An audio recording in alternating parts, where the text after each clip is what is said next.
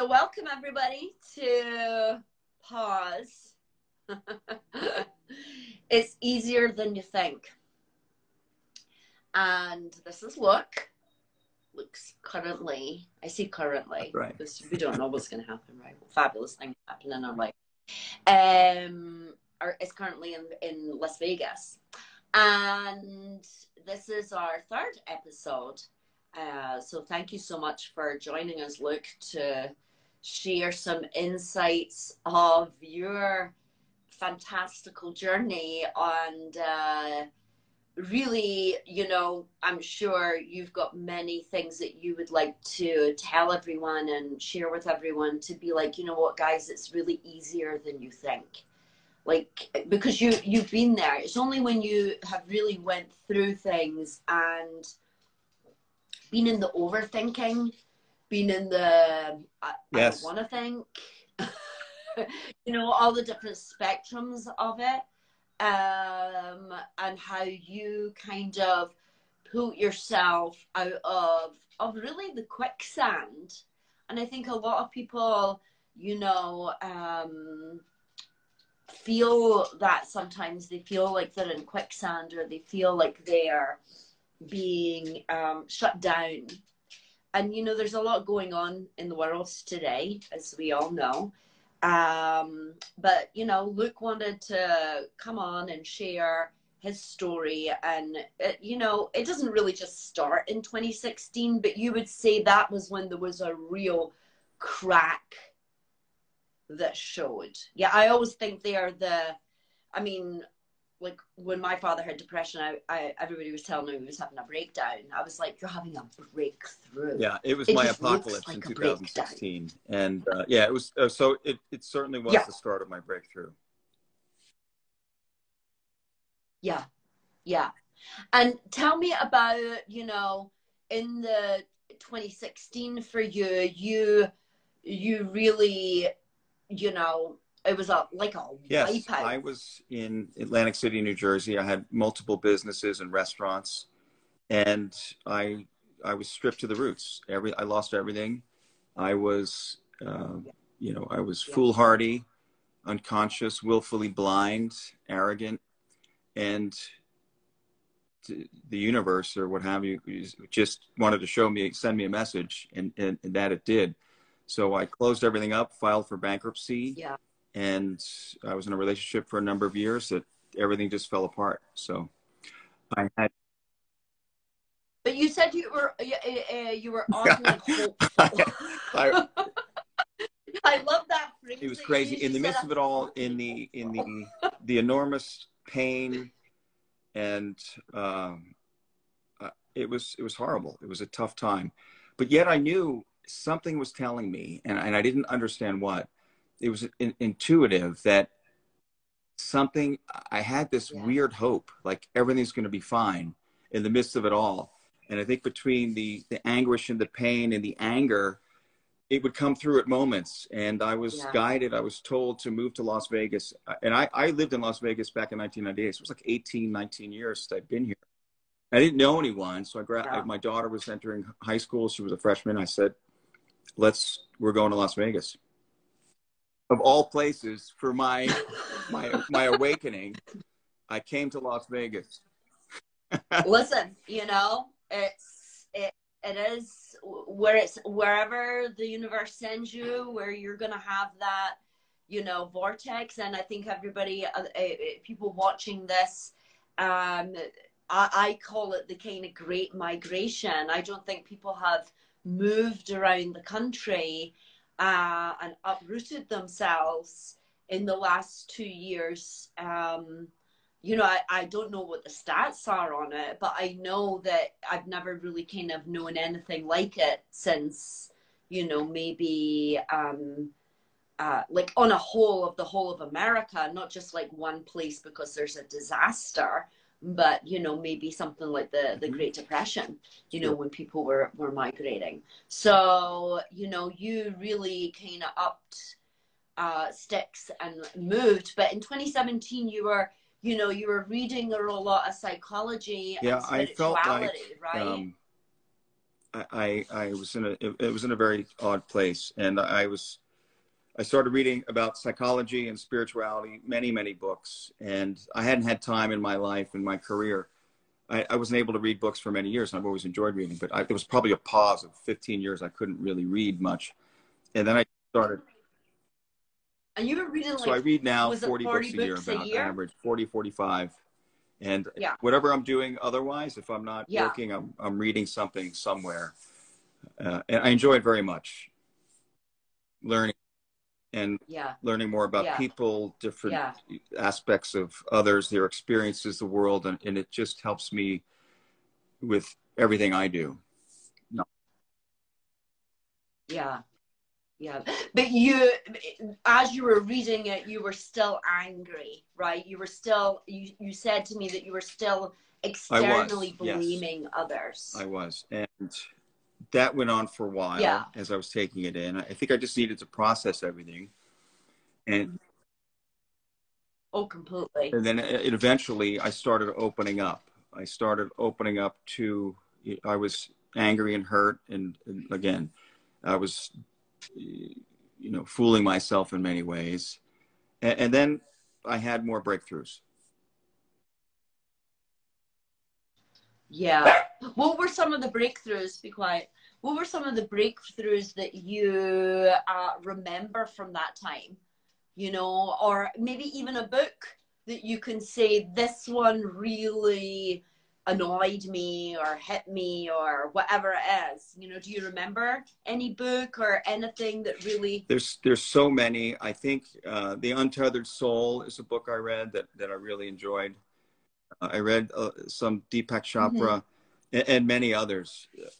I think that one of the key things that I started doing was I meditated. I dabbled in it for a few years prior in my life, but never committed seriously to it. And then in 2017, 2017, I started doing about 10 minutes a day, which is nothing, but it's a start.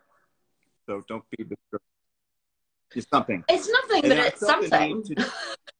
I'd rather people do 10 minutes. I felt like I wasn't going deep enough with 10 minutes. And then I committed to, in 2018, I started doing 20 to 30 minutes upon awakening every single day. And then in the afternoon, I do 20 minutes in the afternoon. And I felt like that really helped me find stillness within. And it was a really beautiful process and changed my life in every way imaginable. And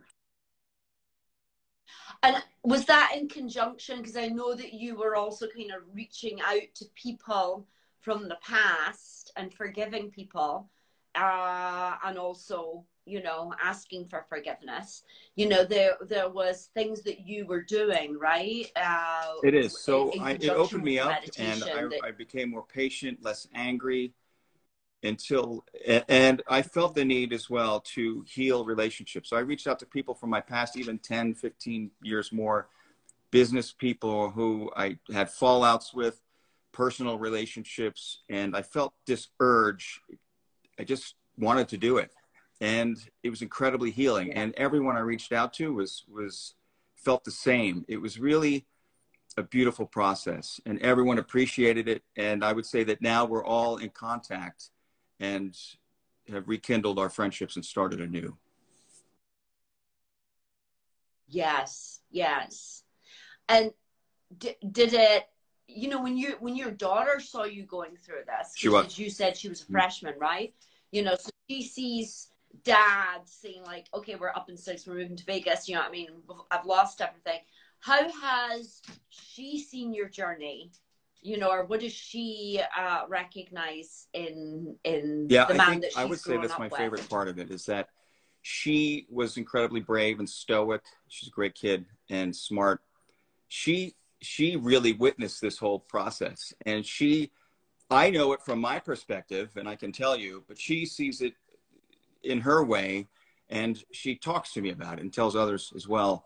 And she saw me transform, where I became more patient and less angry, I had less angst, and I was more loving and caring and joyful in our relationship. We always had a great relationship. I feel like we were always close, but now we're incredibly close. And yeah, it is so special when you see your parents, you know, do this work, do work on themselves and excavate I know she benefited from it immensely, because she could see that we're fallible, we're human, we make mistakes. And I think in the process, I showed her or taught her through my actions, and also sharing revelations with her, that life is really beautiful, and that we can always start anew, and it's a process. We're all here to evolve, and life is a beautiful place to be.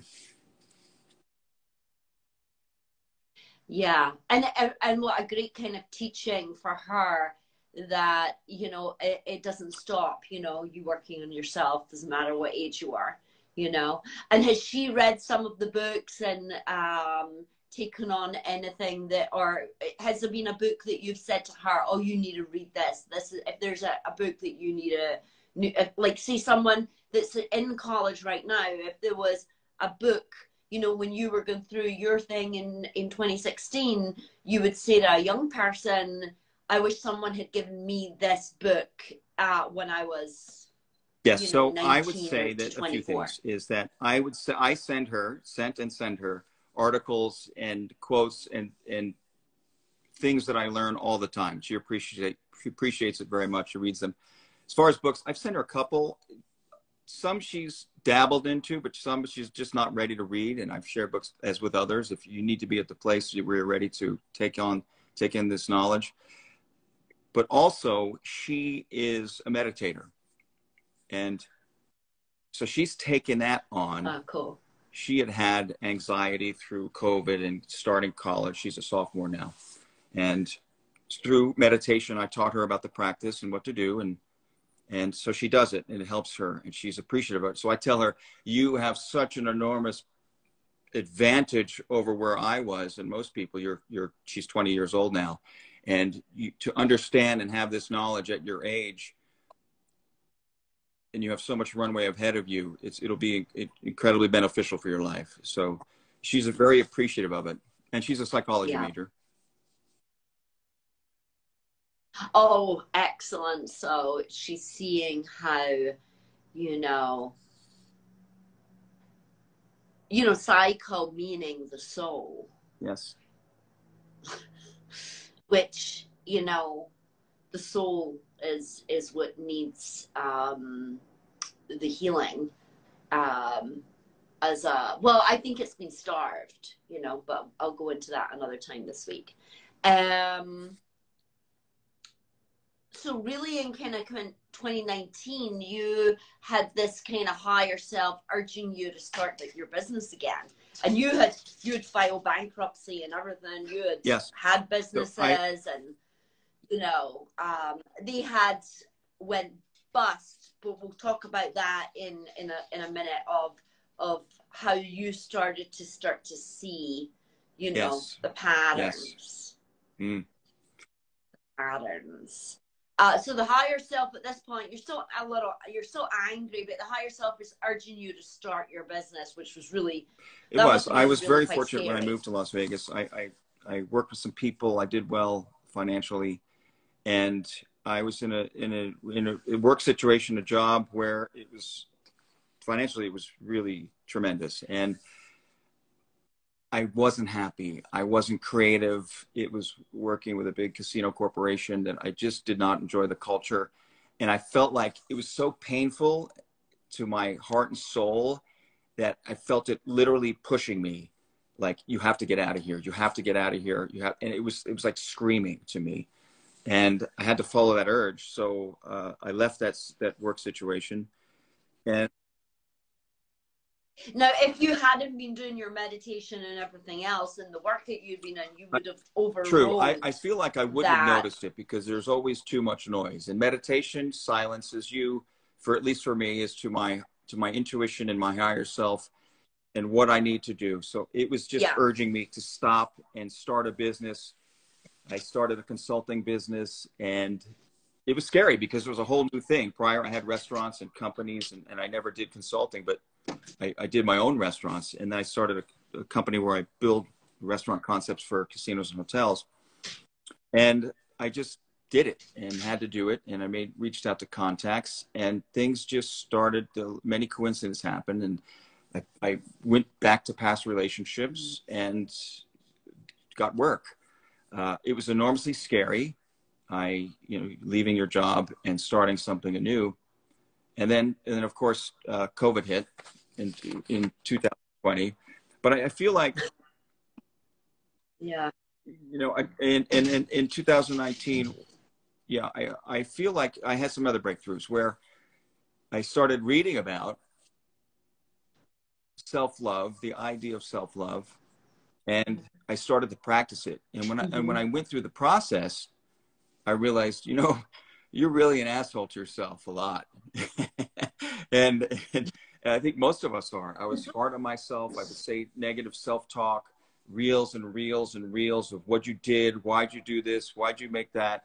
You made so many mistakes. Don't do it again. And then I stopped. And then through meditation and practicing self-love, I found that I lost all the anger. I got to a point in 2019 and through to now, it's really difficult for me to get angry. Now I'll tell you, I don't even get angry. Zero. I have no anger. Just doesn't come up. It's a lot of energy. That's why. It's a lot of energy, and and sometimes people's anger is a way to let off steam of frustration. Of the pent up frustration or irritation. And so sometimes it goes and looks even. Yes, I feel like I had so many tamped down emotions and feelings that I had to release, that's where the anger came from. And I was angry for years through my childhood and what happened. And that's another story, but you know that, Patty, my history. And it was all, like I said, it had to be released. And I released it through, evaluating myself, self-regulation, and most importantly, you can't say it enough, meditation. It was to go through the process. And when I first started meditating, it was hard because I would sit and these feelings and emotions would come up. And it was really, at the beginning, I'd say the first 3 to 6 months was really uncomfortable. And it was rough. And when people speak of meditation, my key to doing it is, I find so many people find it mysterious and they can't sit and commit to it. I look at it like this. I punch the clock every day. No matter what, no matter how I feel, I'm going to do it. I sit there for that time on the timer. And that's the commitment you have to make. At least for me, it worked. And still does. But now I won't miss meditation, not for one day. And I enjoy it so much. It's just part of my life. It's not a chore. Yeah. Well, it is an act of self-love. Yes. Yes, it's an act of self-love to yourself, to life, to being, to becoming, all of it. Now, then COVID kind of comes around and you start to kind of get a little bit deeper, and then you start to see the patterns, in your life of starting a business and then destroying a business. Twice before this.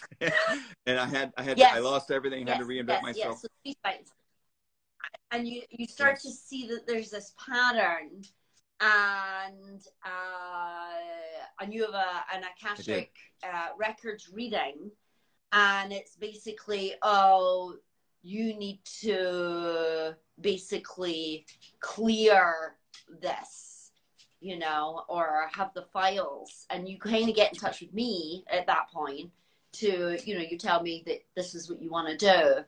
And I work with the Akashic records at level 3. And there's a reason why I work with them at level 3 and not level 1. But you my email exchange is to flush out, you know, because my belief is that it's not like, oh, I'm going to drop off my car at Paddy Mechanics and Paddy Mechanics going to change my oil and I'm going to go over here, have some lunch and a facial. That's right. Yeah, you weren't having that. Yeah, because that was the email I got. It was like, okay, so do your thing. And I was like, well, this is what I will need from you. And you did not care I did not. for it. I didn't care for it. I said, I came to you for this, Patty, and I don't need all this other stuff. Yeah, you came for me for, like, I want to be Abundance. joyful, and I want this, and I want to be successful. This, I want. But I don't want to look at any of the aspects in me that is preventing and where Yes, they're coming from. After 20 email exchanges that I found annoying, you excavated all of that out of me. And honestly, I'm really grateful for the process. It was really beautiful and revealing. I think it put me to the next level of awareness where all these things were hidden. I thought I was making all this progress and everything's really great. And there's always ways to go deeper and to get better at it. Yeah. Well, I think that's the aspect is the deepening, not more stuff. Because that can also be avoidance. You know, I'm going to, you know, listen to another podcast. I'm going to read another book. But I really don't want to go any deeper in why I have this pattern. And what and I remember, you know, saying to you at one point, you know, I think at the very, very beginning, I'm not the person for you. I was rejected. Yeah, because I was like, okay, well, my belief, because I told you what my belief was, that, you know, you can try and move things in the Akashic records, but the microcosm of the macro of the Akashic records is this lifetime. Yes. Well, and it's working with this lifetime of the things that are coming up in this lifetime that are repeats, that are duplications, that you have the opportunity, no matter how ugly or how resistant you are to it, this is where the treasure's at. This is where you're going to find the golden nuggets. And you helped me dig deeper. Yes, at that moment when we had our first exchange and you rejected me, I said, okay, well, Luke, this is a sign.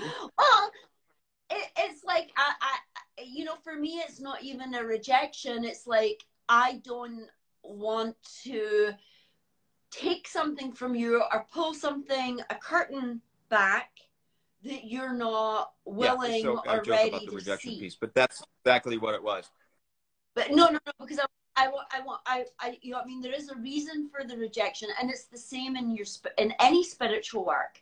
The reason why you're not getting any further in your spiritual work, because there's part of you that's so fearful or frightened to see what it is that you need to see or do or look at, that you don't want to look at. So if you are willing to do it, you have to choose a teacher, a healer, a practitioner, whatever you want to call it, that is going to be willing to go there with you as your kind of wing person, that isn't going to flinch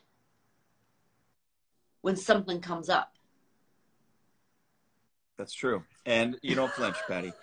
So I reached back out to you and I said, no, let's go through the process, and that started it. And then after you helped me excavate all those things from my past and my patterns, which were really obviously revealing, and many things I didn't understand and see.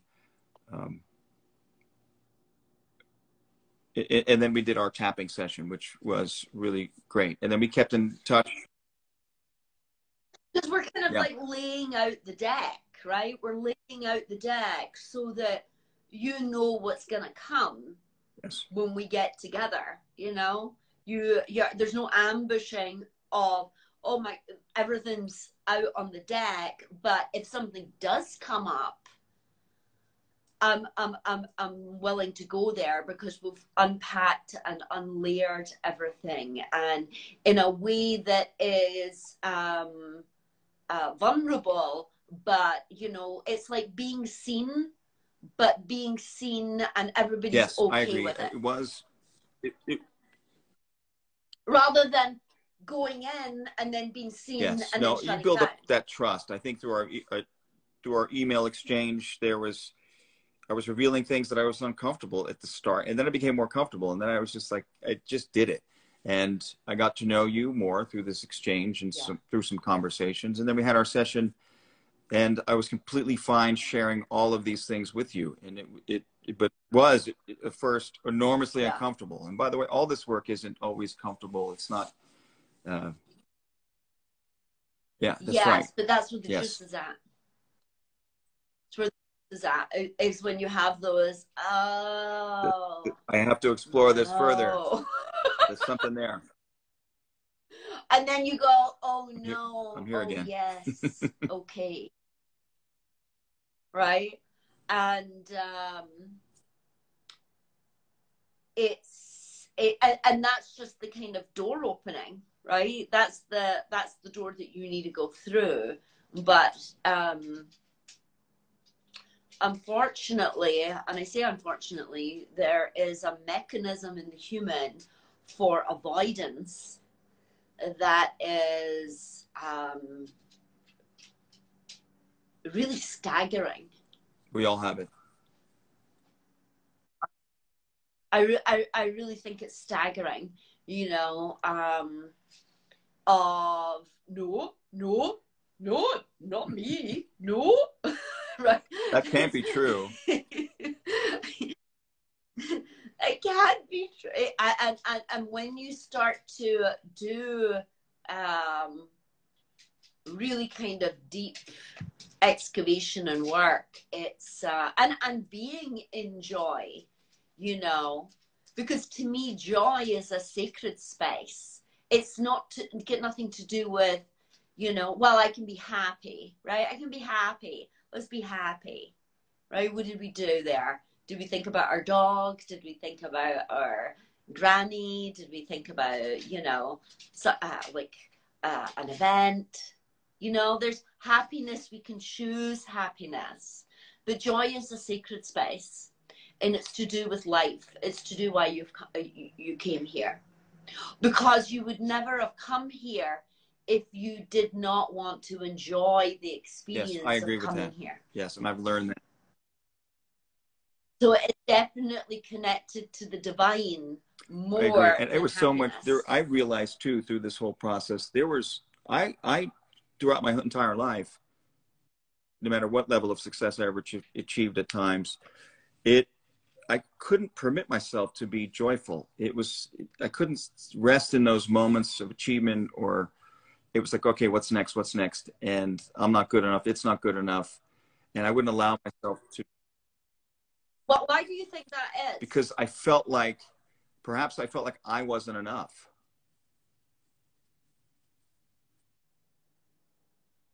Yeah, I think that's another gaslighting tool of humans. I think it's the gaslighting. Or I had to do more and achieve more and to be worthy of this, and or I was afraid of things. And I think one of the main things we went through in our session was that I was afraid. You know, I kept my head on a swivel. I told you, and I said I'm always looking behind my back for anything to fail again. And that's generational trauma, or something catastrophic to happen. And it's a level of fear. And it's a terrible place to be. Yeah. And throughout this process, I've learned that the more I can remove the barriers of fear and judgment and self-loathing and doubt, I have so much more space for awareness, which invites in the joy and coincidence and the intuition that you're getting all day long. And knowing, and now you're aware when you are killing your joy. Completely.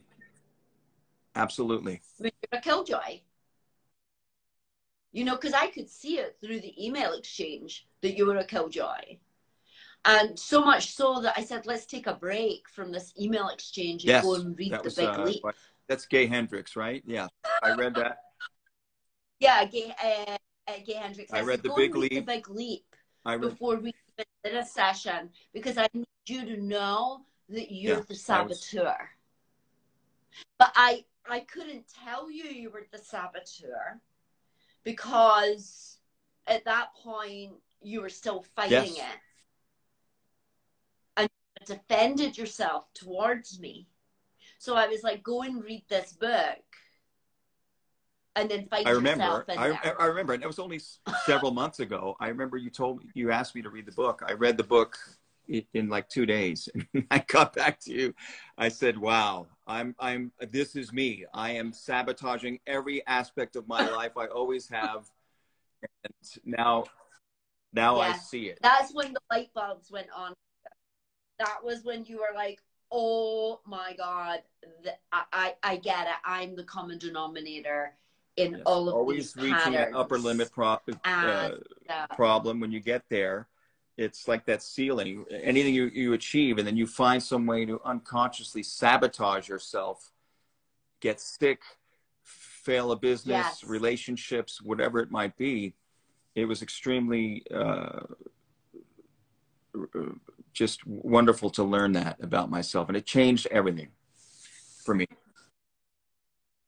Oh, completely. But for us going in, it also brought a very quick awareness to you. Like, I'd almost, like, if you're a chef, right, tenderized you with the beef, with the hammer. Yes, with a few extra blows. You up a bit, and then I was like, go read the book. And then you were like, well, and okay, by the way, what I realized is that was me, and I found that through the book, we're all that way, at least in the whole world. Yeah, and that's why inJOY is built on you're not hardwired for joy. So we have to start hardwiring you for joy by looking at your blind spots, as well as expanding your bandwidth. Well put. That you're not, like, short-circuiting. Twinking out, you know, when good stuff happens. Like, what's going to happen? When's the shoe going to drop? Like, what's I live my whole life that way. What's the catch? But I think a lot of people live their life that way, and that's definitely from generational trauma. That's definitely from childhood PTSD. That's definitely from, you know, being in the world and actually seeing the reality of the world so young that you saw, you know, rather than, you know, some kids go through life and they don't see really what is happening out there until they're kind of old enough in their brain to kind of form, to kind of be able to process it. But I think when children have seen things and went through things, and then you've got the generations of your parents and your grandparents also in that space, we all have work to do on that. You know, everybody has work to excavate and clear. And why us? Because we have the opportunity. We are awake. We have this to be able to have these amazing conversations and not be shut down, not be told that, you know, who do you think you are having these conversations? You know, this is not for people like you. You know, True. That's what it used to be like. You know, so it was, you know, it was only really people who were in places of stature or status, you know, that had the talking stick or the writers of history. So now we have the ability to share with people, you know, our journey, because I do think sharing of stories and upliftment and inspiring people is part of what even made AA so successful. You know, when people feel like they're gonna slip, they go to a meeting and they listen to a share. And what is that share about? That share is about, I did it, I got Exactly. through it. Yeah, I think You it's can too. that piece of vulnerability, and it's hard. It's hard to share your story with people because you feel like we're all going to be judged, and that's what we do. We're judging machines. And by the way, less so. I'm working on that as well. I judge a lot less now. I feel that it's. You know, the best way to really How's that? kind of work on your judgment is to go and do something that you have such judgment about. So I'll give you an example. I had judgment about a specific place. This was way before the pandemic. That opened in Los Angeles, and it was a yoga center. And I had a lot of judgment around its opening. And I got in meditation that when I meditated to go and join and use it as a practice, a kriya, to clean my judgment about this place. So I was able to go and work on my judgment. And then other people asked me, oh, have you seen that place that's opened? Yeah. Everybody had a judgment about it. I said, yeah. I says, I joined for a month. I says, it has to be my kriya. I says, to work on my judgment of the place by being a member. Yes. Yeah. And they were like, whoa. People, you know, who were in the bhakti community, they were like, wow, that's hard. That must have been hard. I says, it was definitely a practice, you know, to go to the place that you're having so much judgment about, you know, and clean it. Yes, I feel it too. With complete neutrality of, you know, really I was there for my judgment. I wasn't there for the yoga. Yes. I was there for and my its judgment's always limiting. In that. Yes, and it also lets you kind of label things rather than it is disconnection. It's disconnection. It separates you from others. So rather than being connected, it separates you. So now when I judge people or situations, I'm learning, and I'm not perfect, I catch myself in the process. That's the key. And I say, okay, well, maybe I don't understand this person or their experience. How can I help them? How can I be of use to them? Like in my work and what I do, or a situation that I don't fully understand. And every single time there's something, some perspective or nuance or in the context that I don't get, that is later revealed, and I'm wrong. I'm wrong in my judgment in some way. Yes. Well, sometimes we can kind of transcend the right and the wrong of it. Sometimes it's just like society telling you that this is unsavory, or it's this or it's that, without, you know, like, I think we have discrimination for a reason, you know, where we are discriminating between things. You know, it's like, you know, who do I send my money to? Do I send it to Doctors Without Borders, or do I send it to, you know, the Red Cross? Do I send it to, you know? So in that moment, I'm leaning, right? Now, say I had my grandmother when she passed, right? She had these nurses that came in, the Macmillan nurses that came into her house to help her when she was in hospice.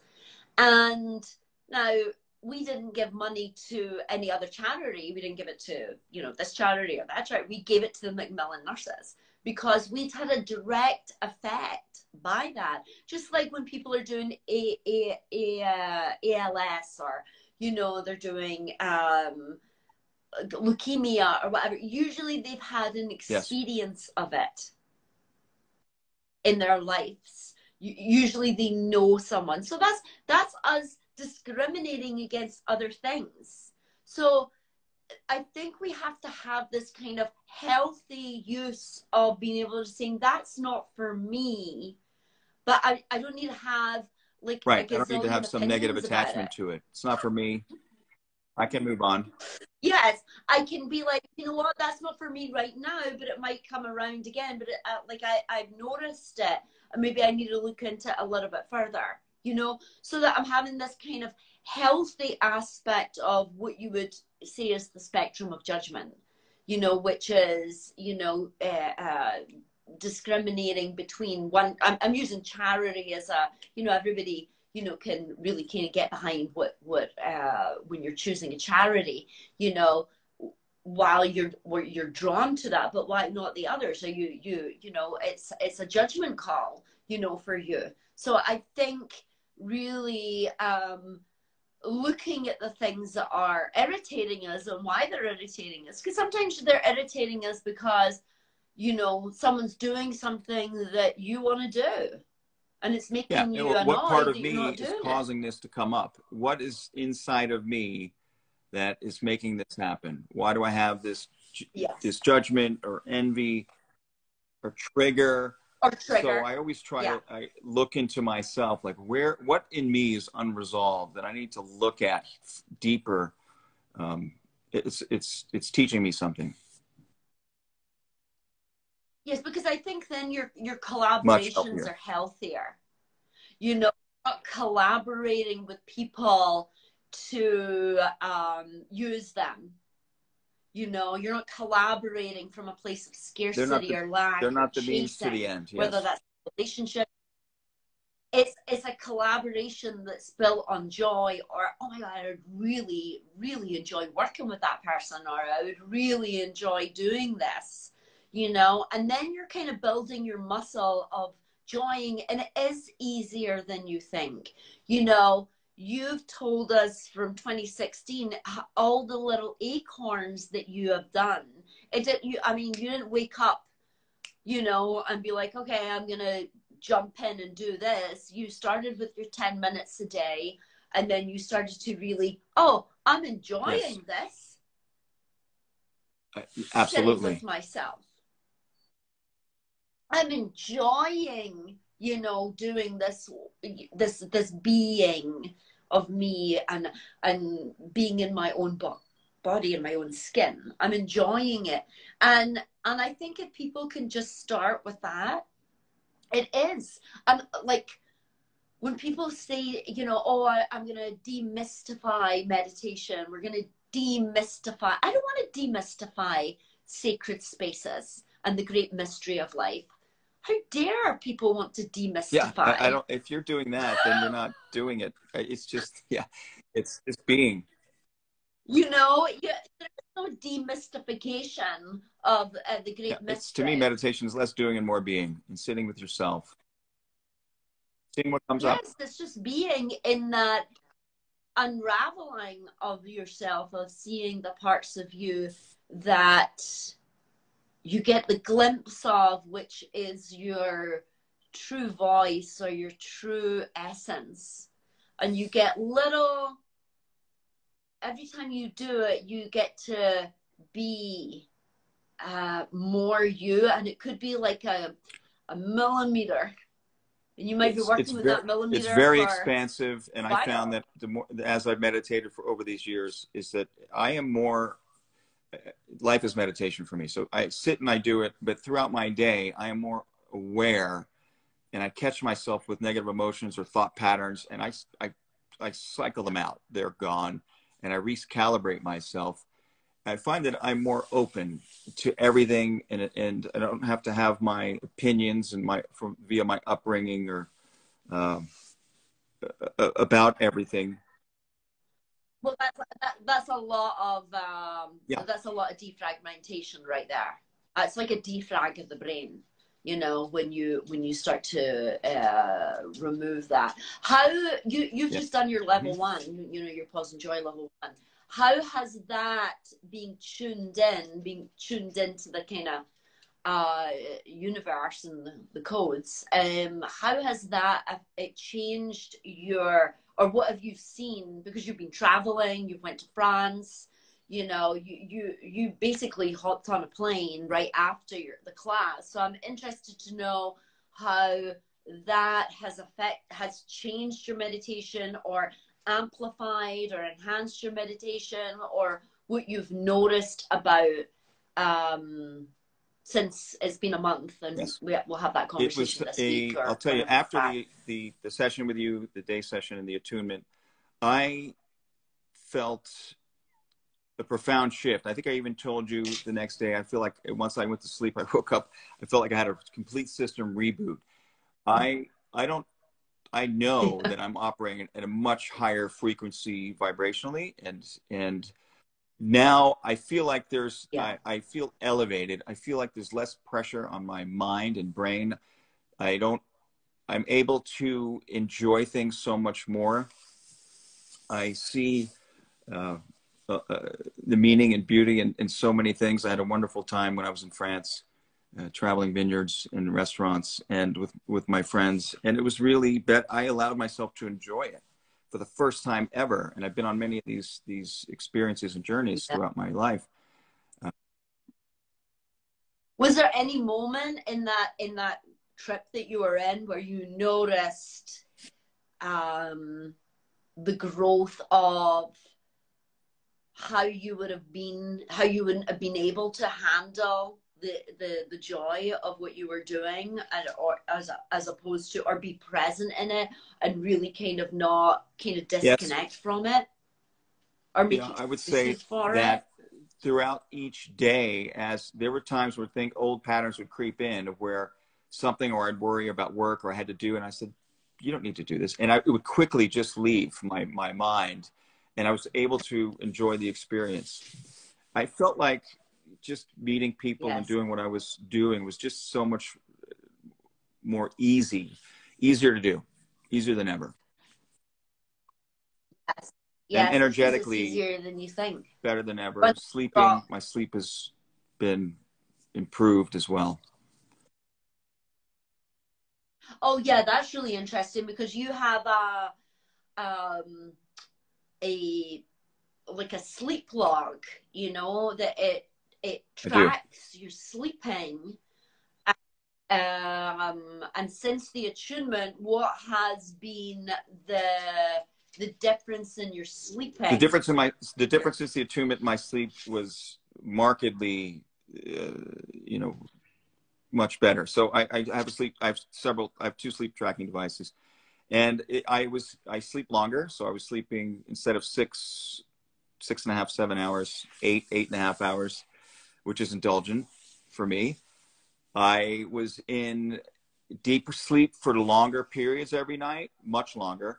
And my REM sleep is where, you know, deep sleep is where your body does all the healing, and REM, to summarize, is where you kind of reboot your system and take in what you've learned and processes, if I can simplify it, everyone. That went from an hour and a half to, I had nights 3.5 hours of REM sleep, and I still do. It's enormous. And that's a lot of REM sleep as far as scientists are concerned, in books I've read about sleep. So that's changed a lot. I feel like yes, because the disruption of the sleep and the rhythm is a lot of, you know, it can create a lot of anxiety. It can create a lot of, like, disease even, you know, when you do not have. And practicing the Reiki on myself and others, so especially on myself, I noticed where the energy comes through me. It's easier to access in the process. And by the way, I've done it every day, and I feel like it comes through more powerfully. I feel like there's more heat, energy in my hands, not nearly as much as yours. Yours are like flamethrowers. Your hands are like, I was like, wow, it's like, I feel like the sun's beaming on my face when you Reiki me.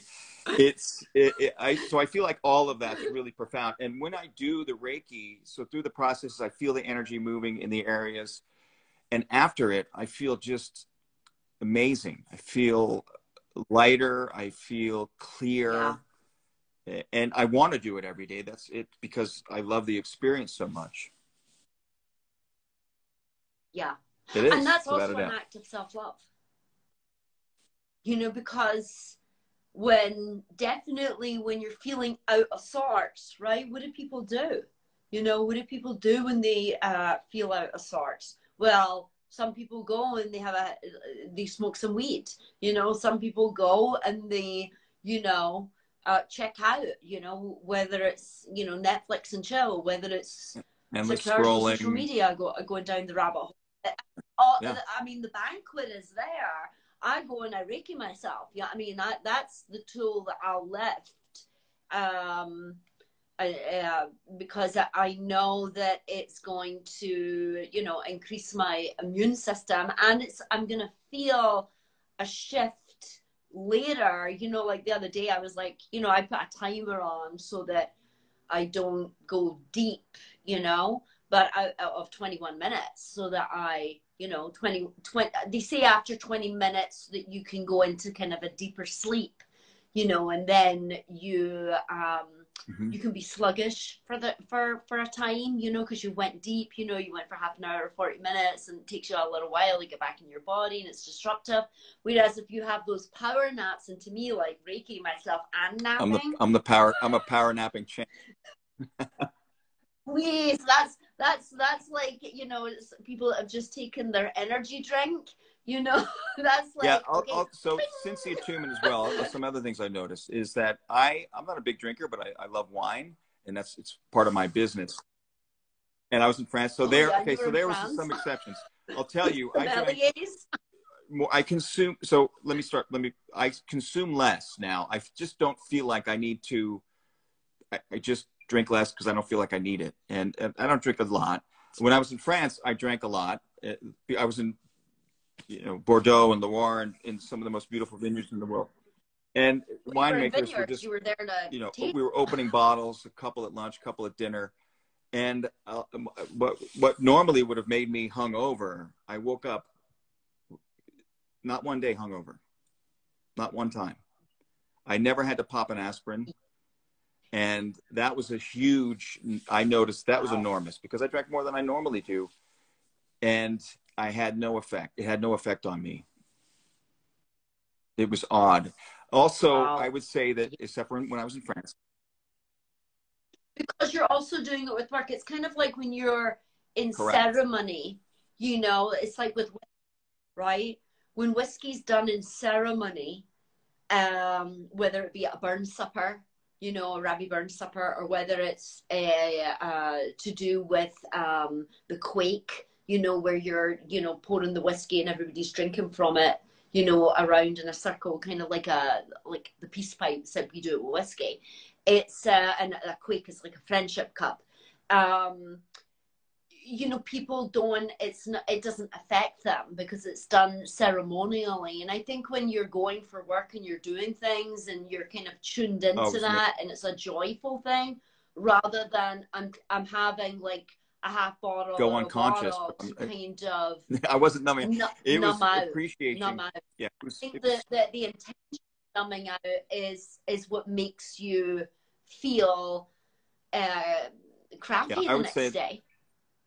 And crappy about yourself, because you know that you did it, and you know that you were doing it for, whether it was Dutch courage, or whether you were doing it to numb out, or whether you were doing it because of nerves or whatever, but you know that you were using it for some other purpose, not using it for joy. Kind of like when you're at a wedding. You know, when I'm at a wedding, I was at a wedding recently in Colorado, and I was drinking, and I was like, I was drinking 9,000 feet that'll get you. up in the It's mountain. hard. That'll get you. And I was fine, because to me it was a sacred space. It was a wedding. So it's not, you know, and I was in the joy of it and enjoying, you know, meeting the people there. But it was yeah, I think that doesn't mean to say I didn't see people that were, you know, not happy and at the wedding and drinking. No, I think that, yeah, I think it was the appreciation of where I was, the vineyards, the history, and the wine is such a beautiful story. I mean, these grapes in these, they suffer. Yeah. And it's like humans, they suffer. And the more they suffer, the more character and beauty they have. And I was in such awe. And I think I was in more awe than I've ever been, and with meeting the people behind them and enjoying it. And I think that's probably why it was a sacred experience. Yeah, because I you are doing that there, you really have to enjoy, and also sometimes the generations and the ancestry of it. Oh, it's, and yeah, I was on vineyards that are hundreds of years old, generations of family growing. It was wonderful. Yes. Yeah, and I think you know, that connection to your roots and that connection to the suffering of your ancestors who were persecuted, or you know, things happened to them where there was no, I mean, there was no CSI, or there was no investigation, because you know, you were in, you know, yes, the Duke and Duchess. You know, it was, there was no, that was really the turn of the 1900s, you know, but before that there was very, very little. So people did suffer, and people, you know, really did have, you know, like they were looking over their back, and they were, you know, they had certain things that they did to kind of keep their family safe, because a lot of people didn't go by the rules, you know, and they weren't out for seeing you doing well. And I think that's where a lot of people's even ancestral kind of psychic wound of being seen now in this lifetime, if you don't clear that, it's sometimes coming from, you know, something that happened a long time ago, and you might not even know which grandmother or which grandfather decided to open up a business, and he was, you know, people destroyed, or people, you know, didn't like it's embedded in your et cellular cetera, memory. et Is that what you mean? Yeah. Yeah, it's like a psychic wound that comes down through the generations of, you know, they call it in Australia the tall poppy syndrome. You know, where if the poppy grows too high, they cut the poppy's head off. Well, we're all doing that to ourselves. But I think people do it to themselves because of these wounds, you know, that have come down of, oh, you know, don't shine too bright. Don't think, you know, yeah, that kind of aspect. And I think that's something that, you know, the work's never really done. But what is done is you enjoying finding your blind spots. You enjoy starting to excavate. You enjoy, you know, getting deeper in your practice. That is what changes. That, because like circling right back to where you started, you know, how you were like, why are you making me do all this? Rather than, yeah, exactly. Thank you. And also self-expression is, I think we're afraid to express ourselves or to be judged. And I remember you were actually making fun of me in the emails and in our sessions and in our chats, like, oh, I want to do this, I want to do that, I want to express myself. Oh, but please don't judge me. Please don't judge me. You know, I remember, and I was like, you're right. You're absolutely right. And so if we could get beyond that, and really, it's a beautiful thing to express yourself without really caring about what people think. And that's hard because people are judging you, and they may say something. But you know what? It's God, how colorful people really are. I know how colorful they are. And, you know, because people come to me and tell me, you know, well, I can tell you this. I can't tell anybody else this. They'll lock me up. But, you know, and I feel everybody else is cheated. Like, the privilege I have is actually seeing who people really are, and they're actually much more interesting than what they front. Oh, absolutely. And they're deeper, and they're more interesting, and more and they're we're really all smart. hiding under veils of insecurity.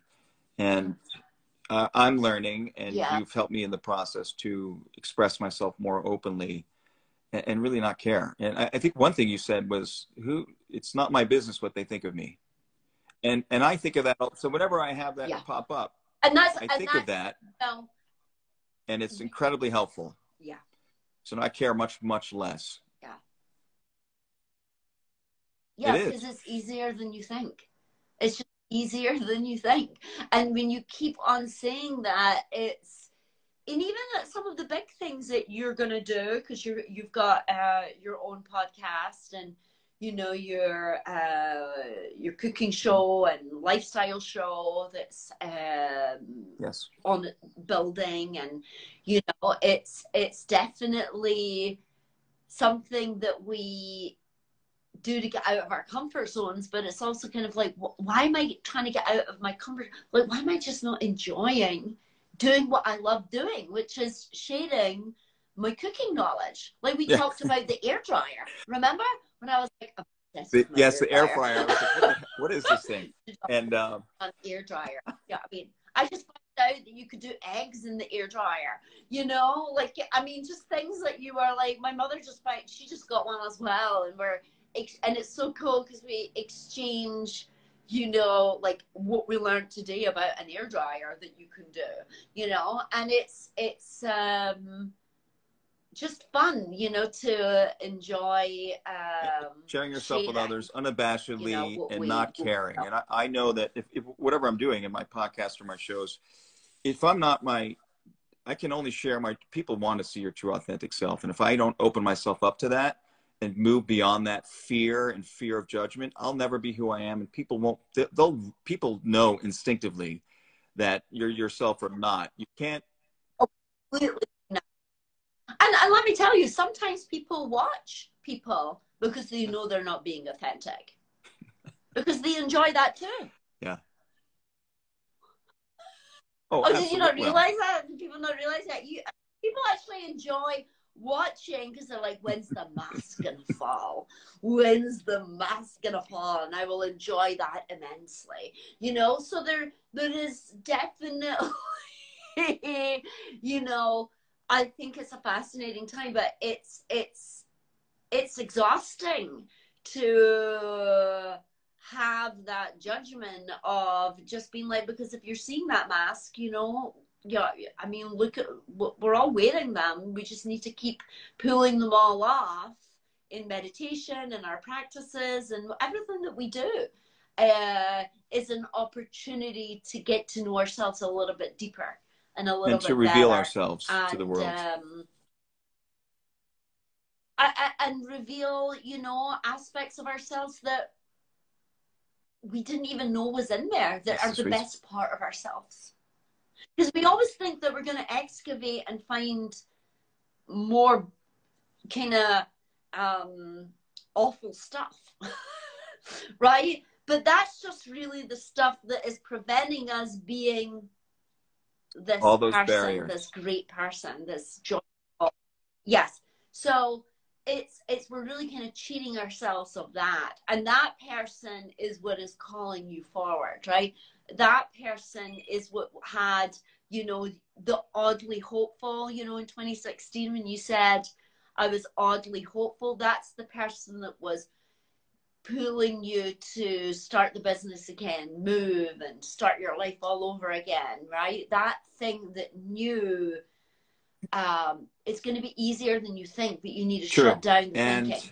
It's honestly, so you have to commit to the work, like I said, punching the clock throughout the process and experience some discomfort and pain.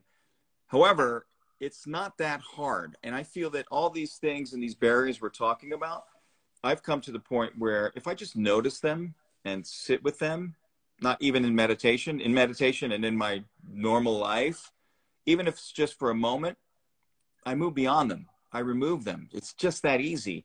And you get to a point with practice with all of this and building your endurance of awareness and creating it throughout the day, that you up level and you're at a point where you can do this.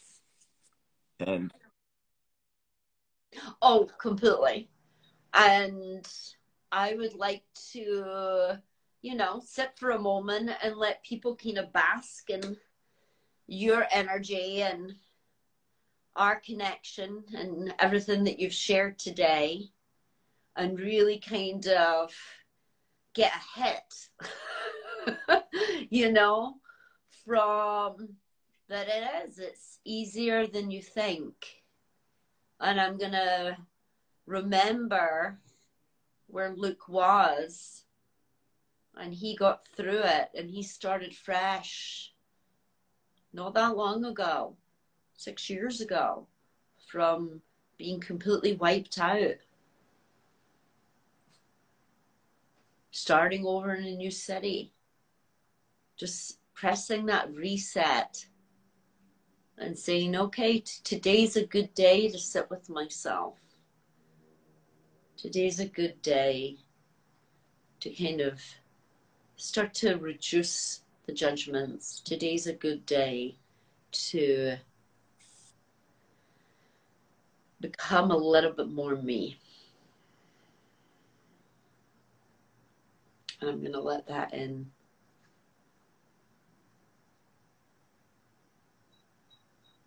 Into my heart.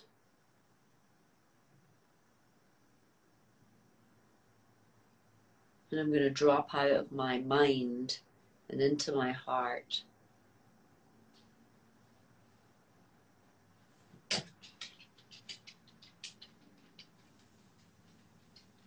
And welcome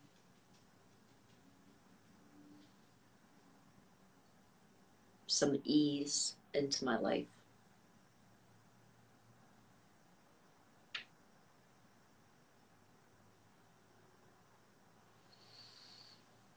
Thank you so much, Luke. Appreciate it.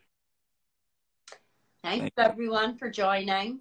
And that was awesome. I'm sure a lot of people will sit with some of your words and hopefully have maybe some clarity or some encouragement that they can do these things as well, just starting with acorns. It is. Because it's easier than you think. Thank you. Thank you, Patty. Thank you. Thank you. Take care.